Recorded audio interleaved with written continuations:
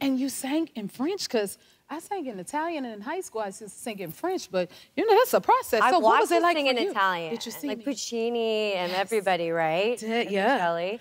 I love singing in a foreign language, especially like Italian and French are so romantic, and like you really have to.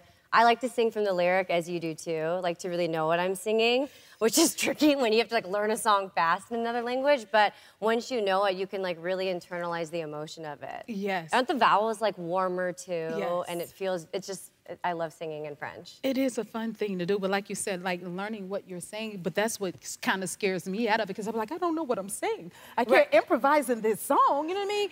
But if you know what you're singing, then you could deliver it more. And then a lot of times it has stories to it, right? Yeah, yeah, and different words in those languages mean different things and different nuances, so we like to know those things, you know?